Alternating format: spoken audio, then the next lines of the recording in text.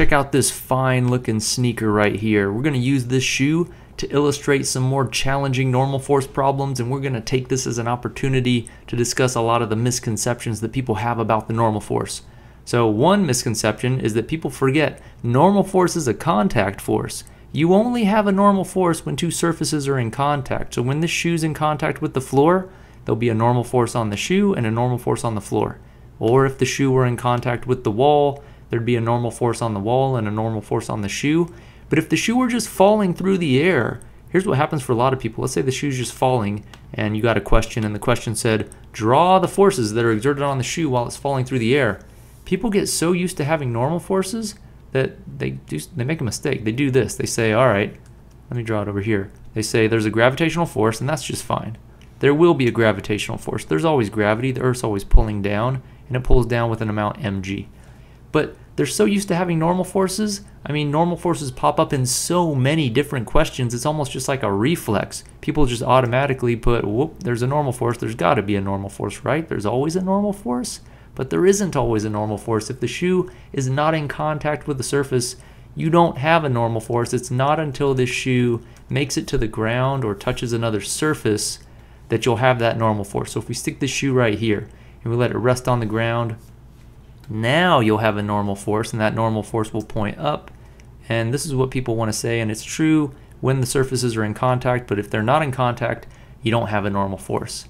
And then here's another misconception. People think the normal force is always equal to mg because, again, it's equal to mg in so many different scenarios that people just want to say, well, it's always equal to mg. And again, it's just like a reaction. When people see normal force, they just automatically replace it with mg. And that'll be true in the simple case, but I'll show you coming up how that's not going to be true and what you do if it's not true.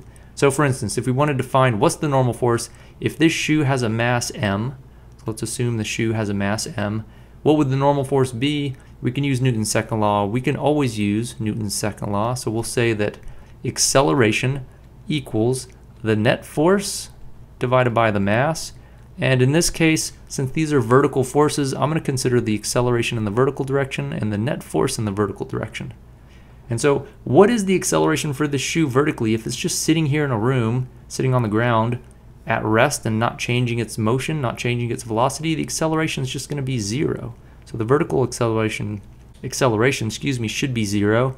For the net force, I've got an upward normal force, so I'm going to make that positive. If Fn represents the magnitude of the normal force, this would be positive Fn. I'm just going to put positive here, even though I don't really need it, but to show you that it's upward, we're going to consider upward to be positive. And then I've got this downward gravitational force. And if mg represents the size of the gravitational force, I'm going to put a negative here to represent that gravitational force is down. And then I divide by the mass of the shoe. And if I do this, I get that these two forces, this net force divided by the mass, has to be 0 according to Newton's second law. But I can multiply both sides by the mass. And if I do that, the left-hand side is still 0. And I'll get that this is equal to the normal force minus mg. So I'll have normal force minus mg, and if I finally solve for the normal force, I'll get that the normal force is going to equal mg. And a lot of people are like, yeah, I already knew that, duh. Normal force is always equal to mg, but it's only equal to mg in this case because those were the only two forces. Look at the assumptions we made. Only two forces were the normal force and the gravitational force, and we assumed that the acceleration was 0. If you relax any of those requirements, normal force is no longer going to be equal to mg. And it was on a horizontal surface. If you relax that requirement, again, there's no reason to think this has to be in the y direction. You could have normal forces in the x direction. So let's slowly, one point at a time, try to relax some of these requirements and see what that does to the normal force. In other words, what if we just added another force? What if we let the shoe sit here on the ground and I push down on it? So I'm pushing down on this shoe. I'm going to say I'm pushing down with a force, I'll just call it F1. So a force of magnitude F1 and it's pointing downward. How would that change this now? So we're stepping it up. This is going to be a little harder. What do we do? Well, the acceleration is still 0. Let's say it's still just sitting there. So we don't have to do anything with the left-hand side. That's still 0. Multiplying by m still makes that 0. But now up here, in this force up here, I'm going to have another force. I'm going to have F1. That points down. So in my force diagram, I'd have another force that points down, F1. That means I'd have to subtract it when I find the net vertical force. I'd have F1.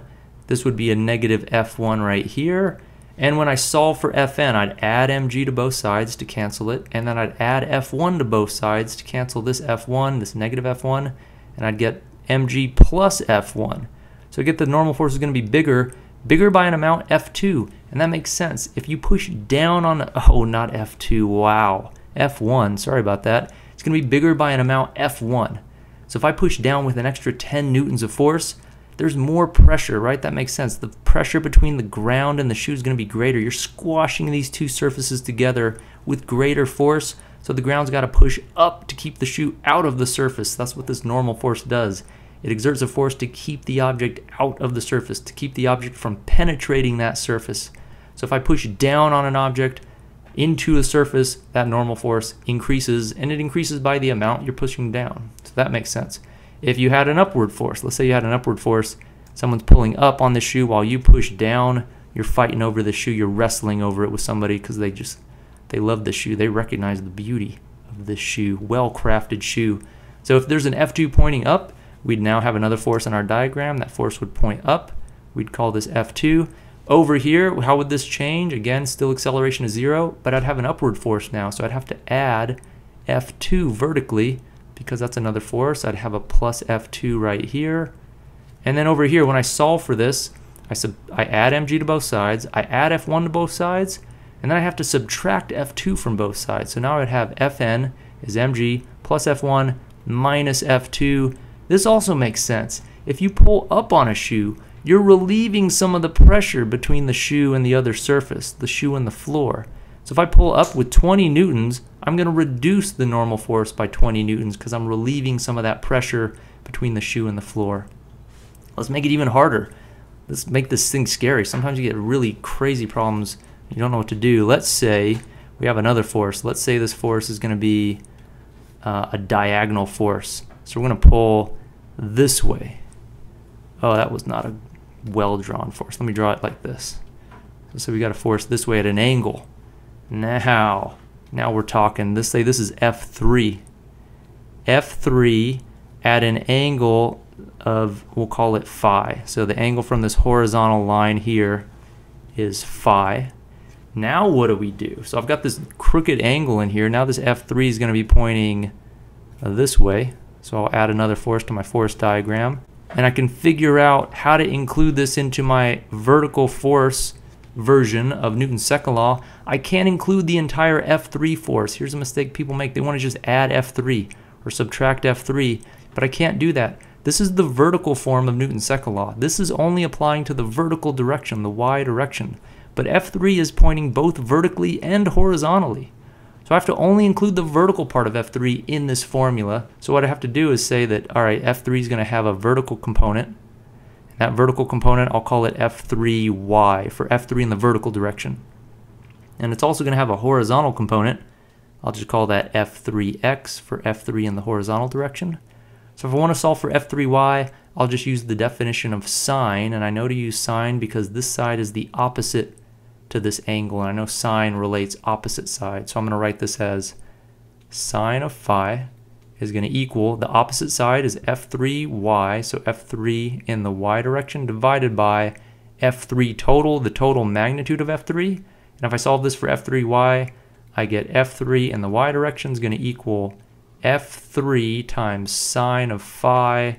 Now I can include this in my force, my net force, because this points upward. So since it points up, this vertical component is going to add a plus F3 sine theta over here.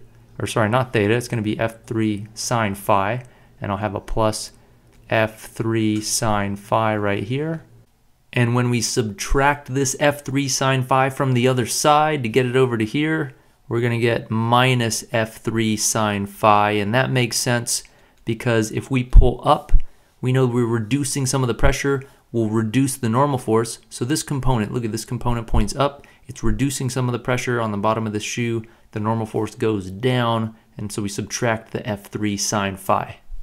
And one more way to step this problem up to the next level would be to say that this room isn't really just a room, maybe it's an elevator, and this elevator is accelerating upward with some acceleration a0, In that case, nothing would change on this right-hand side. Sometimes people think if there's acceleration, there's going to be some new force. But if these are the forces, those are the forces. The only thing that changes over here, if this was in an elevator that's accelerating up, is that instead of 0, you'd replace this with a0 or whatever the acceleration is. That's it. That's the only change. You could still solve for Fn the same way. When you multiply by m, it wouldn't be 0 on the left anymore. You'd have an ma0 and then a plus ma0 when you solve for the normal force. All right, I think we've pretty much exhausted this example of a shoe on the floor. That's probably harder than any example you'll see, but now you know how to handle any type of force you might meet or acceleration.